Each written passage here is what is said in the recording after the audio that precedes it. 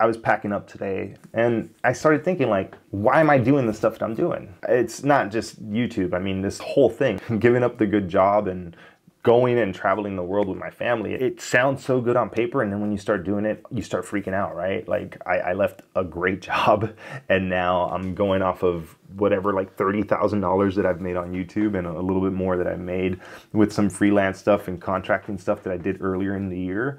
And I'm just like, oh, this is crazy. But I keep telling myself, well, like no one I know is doing anything like this, and no one I know where I grew up, no one I know that I know currently, no one my wife knows. I don't know anyone that has been able to do that. I often said that like my life was boring, and to an extent it was. Like for a really long time, all I did was work and then go home and just lay around and do nothing. I would say I wasted a large portion of my life doing that. And I decided to start growing as a person. I've noticed that the more I try to grow and those goals that I set, I accomplish. And this even goes back to like valeting in Vegas. If you know anything about Vegas, like being a valet in Vegas is a good job. I've worked minimum wage jobs. I remember one of the first jobs I had to take when we moved from Miami to Vegas after we lost our apartment because we couldn't pay the rent anymore. And when my mom and I had to live with friends that I made because we didn't have anywhere to stay, I took a job cleaning toilets at the MGM Grand on the graveyard shift for their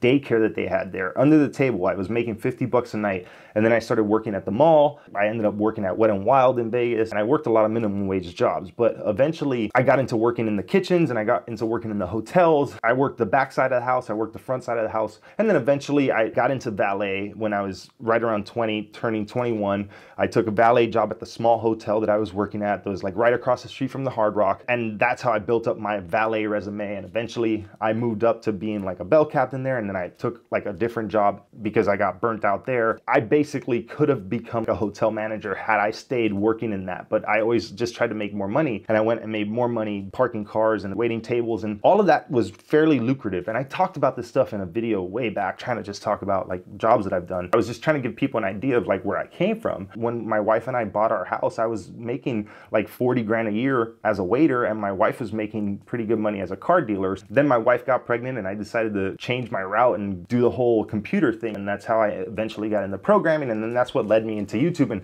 here we are now, right? It's been a crazy ride, and now we're moving. We're not moving, we're just traveling. We have a one-way ticket. We're stopping in Miami for a couple days, and then we're going to Portugal. I keep thinking like, well, like, what am I gonna talk about? I think I have a pretty cool story. If I was just somebody who learned how to code and decided to become a YouTuber and did that, like that alone would be great. Like if I was like some college kid that did that, but like where I came from, I'm a student at risk. I remember it was crazy. Like we were all delinquents. By the time I made it into high school, I was 16 years old, got arrested as a 9th grader for fighting. We caused a riot in the middle of Miami Senior High. I should be proud that I've been able to change the way I have and grown into the person that I've grown into, but there's so much of that stuff that still sticks with me, and so much of it that's still like part of me that it's hard to separate myself from who I am now to who I was, 20 plus years ago. But it's all still there, the memories are all still there. A lot of that stuff, when I start thinking about like how I grew up, I'm like, holy shit, it's nuts. I don't know. Maybe if there's anything that I'm trying to get across with this video is like, do the shit that nobody's doing. The shit that people tell you that you can't do. The stuff that everyone kind of laughs at or thinks is stupid. The stuff that you know in your heart, in your mind, whatever, in your soul that is right, and it's what you want to do, and follow it.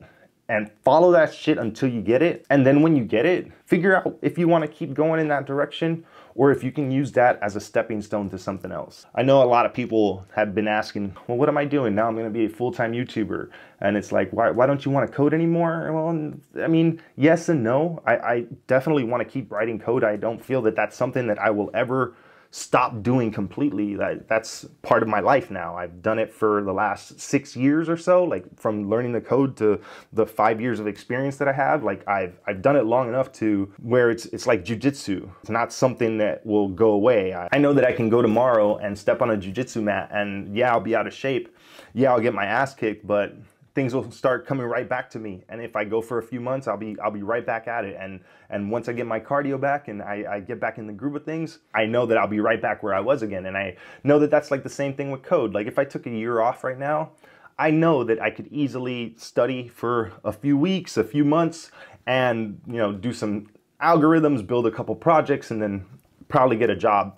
I might even be able to get a job before that because I have the experience, and as long as I don't take a really long time off, I can always go back to doing that. But now, if I do take this break from it, I can do that stuff as a labor of love rather than like having to do it as my main job, right? And I know that everything I've built up to this point, and all the steps that I've taken, doing those little things, that moving from the back of the kitchen to the front of the house and waiting tables and working in valet to learning how to code to becoming a YouTuber to like what's next. I have a lot of ideas and I want to try to capture that. And I want you guys to know that if you think you can't do it, then you're right. And if you think you can, you're also right.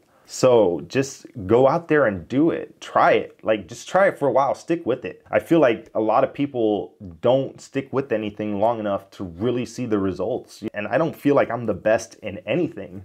I'm not the best in jiu-jitsu. I'm not the best in programming, in learning how to code self-taught. I'm not the best at making YouTube videos. I'm not the best at traveling with my family. I don't even know how to do that, except for a couple of road trips and a few flights here and there that we've taken domestically. I don't know what the hell we're doing. We're going to play it by ear, and I'm going to figure that stuff out, and I'm going to figure out how to make this stuff work, and I'm going to figure out how to make more stuff work. And I know that I will never be at a lower point financially than where I am now. I can lose a little bit of money, but I think I've learned enough about money, and I know that I can make more money because I have the skills to do it, that I'm not like super stressed out about it until I like start thinking, oh shit, I left a really good paying job and I have a little bit of runway, but if that runs out, when that like starts crossing my mind, I try to, shake it off a bit. And if I would tell you that I'm not anxious, I'd be lying, but why not do it? Why not? What's my other option? Really, what is my other option? Hold down a job, pay a mortgage, pay a car note, do soccer practice and the occasional weekend trip here and there on a 3-day holiday, and then maybe my 2 weeks off. I have flexible time off. Maybe I can take 3 weeks off, but really like my future, if I don't do something different, regardless of what it is I do to make money, all feels the same unless I do something very spontaneous and well calculated, right? Because it's not like we're just doing this on a whim. We've talked about this stuff, me and my wife, and we've sold our house, we sold our car. We have nothing tying us down. We are in a perfect position to do this. And it wasn't completely by accident, but the way all the cards fell and all the steps leading up to it, it's just kind of worked out this way. And when I tell my wife, are you down? And she's like, let's do it. Why not? Why not? How many people get to say that they've done this? How many people get to say that this is a reality for them? No one that I know. And that's why I'm doing it. And that's why you need to do the thing you're doing, regardless of what anybody tells you. Because everything I've done up to this point, I know there's plenty of people that I've known personally and plenty of people out there that I don't know that would have all said, you can't do that. And I keep doing all the things that I've been told I can't do, and even done some things that I thought I couldn't do. I didn't really know if I was going to get that channel that big. I really didn't know if I was going to get a job as a programmer. I just followed through and didn't stop until it happened. Like I said, I'm going to do this, and I did it. And I keep doing it every time.